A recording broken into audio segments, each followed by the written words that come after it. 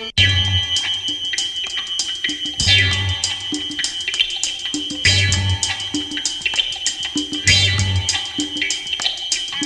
I think it's about time that we meet our hosts this evening, certainly one member of the family. So ladies and gentlemen, please would you give a very warm welcome to the Group Managing Editor of AMG, Kalpesh Solanki.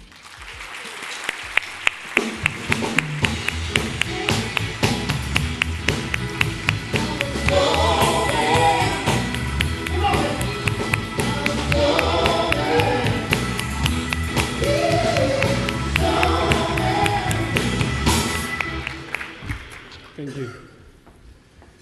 Your Excellency, Prime Minister, guests of honor, my lords, ladies and gentlemen, it is my great privilege and honor to welcome you here this evening on behalf of our Editor-in-Chief, Ramniklal Chaganlal Solanki, CBE, to the 16th GG2 Leadership Awards Gala Dinner. Tonight, we celebrate and recognize achievement of exceptional individuals who have excelled and broken through barriers. Their triumph through adversity makes them remarkable people who deserve to be recognized. 16 years ago, we planted a small seed to bring people of power and influence together and celebrate diversity. From that humble beginning, this seed has grown strong roots that today we can be proud to welcome some of the most powerful and influential people from across the country. And we are especially proud and honored to welcome our very special chief guest tonight, Prime Minister, the Right Honourable David Cameron.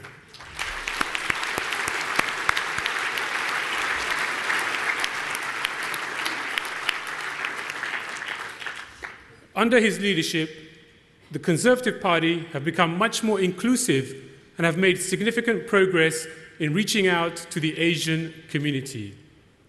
His presence here this evening is a testament to his commitment to diversity and building a truly inclusive Britain. He is primus inter pares, the first amongst equals, a phrase which resonates with the Hindu philosophy from the Maha Upanishad of Vasudeva Kutumbakam. This phrase means the whole world is one family, and that each and every one of us is connected to each other, irrespective of our nationality, religion, or color. It is a philosophy of life that inculcates individuals to be responsible for their actions. And it is a philosophy that extends to us personally, to organizations, and government. Each of us has a purpose. That purpose may be to secure a job, provide for the family, save lives, or help others. Organizations also have purpose. Some are created to enhance humanity, some serve those who are weak or poor, and some are created to generate wealth. Governments also have a purpose. They can be totalitarian or elected by the people they serve. But central to all organizations and governments is the creation of a team with the right talent built around a leader with core values. A team that is a reflection of the people it represents and customers it serves. And at the heart of this team, there must be a robust strategy that attracts and retains talent from all communities.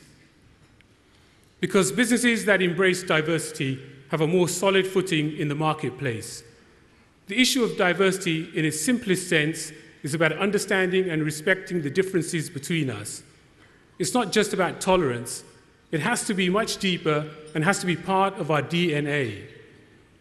So real change comes when people of power and influence are not only inclusive, but must be seen to be inclusive and embrace individuals from all walks of life. Elected governments must serve at the will of its people. It must be fair and equitable. It should not be seen to discriminate against some of its citizens. But the debate on immigration has the unintended consequence of hurting Britain's visible minorities who have lived in the UK for decades. Immigration has become like an arms race where political parties are vying for the most popular position.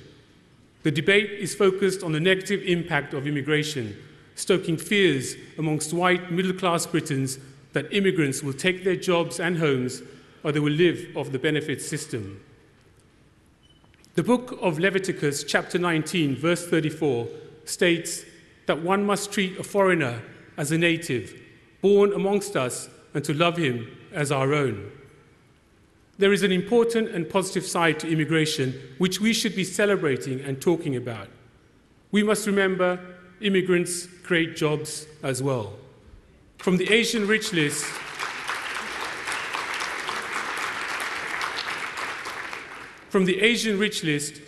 we have businesses that collectively employ millions of people, pay billions in taxes, and have become great corporate citizens. We live in a connected world where the best scientists, engineers, doctors, and business people can choose to live and work anywhere in the world. My father came to this country in 1964 on borrowed money. He came to create a better life for himself and his family. He was a pioneer, starting our first publication, Garavi Gujarat, with my mother on April Fool's Day 1968. He traveled to major cities selling subscriptions. He faced immense hardship, but he was determined to provide for his family. Today, we have followed the success of the Asian community and have operations in America, India, and Britain, where we reach millions of readers through print, online, face-to-face, over the phone, and direct mail. We have evolved to meet the needs of our customers, reaching out to them at every touch point and providing news as it happens and on their preferred device. I know we share similar history with many of you in this room. This is why we must never forget the hardship and intolerance our fathers and grandfathers faced. And their incredible hard work has laid the foundation for us to stand on their shoulders and shape our future. But our success is also attributable to the fact that this great country has welcomed us and given us the framework to reap rewards for our hard work.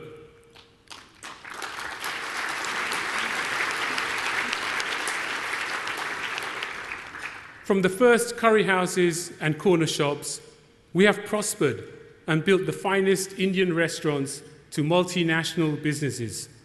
Today, there are 27,000 Asian doctors in the UK, 50,000 food and drink retailers, 10,000 Indian restaurants, and over half of all chemists are Asian-owned.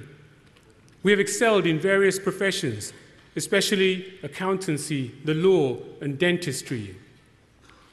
We must learn from great leaders like Mahatma Gandhi, Martin Luther King, and Nelson Mandela. They used peaceful and non-violent means against governments. They engaged thousands of people in civil disobedience, and in the end, they won. As a community, we must play our part.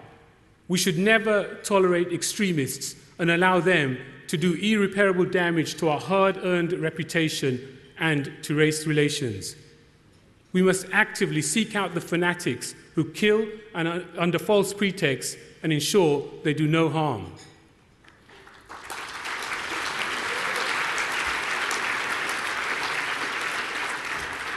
Because a society fragmented on race, faith, and cultural lines can lead to heightened tensions.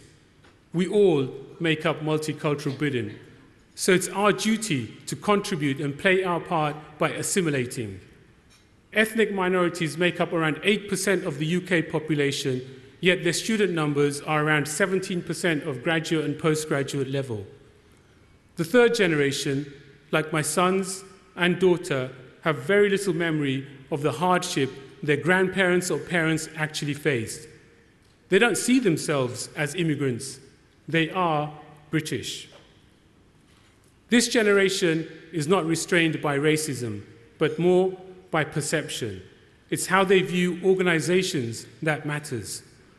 So it's important to have peers and mentors the community can look up to at senior levels of government and business. We have come so far since the murder of Stephen Lawrence and the Macpherson report. We have had countless reports over the years on the Crown Prosecution Service, the NHS, the prison service, the police, the armed services, and the list continues, all designed to highlight a problem exists. Targets are then set to increase recruitment from ethnic communities.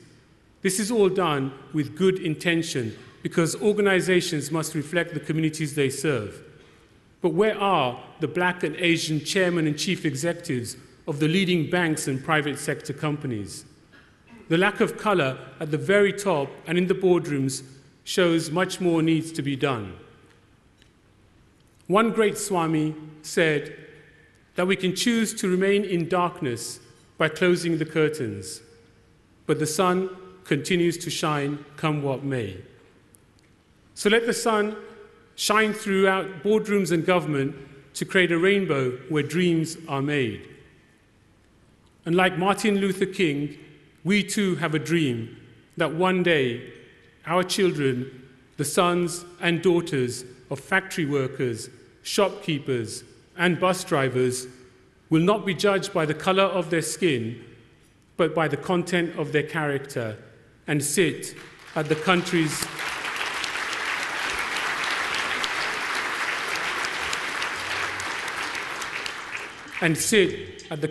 top table, from the boardrooms of corporate Britain to the corridors of power. Thank you.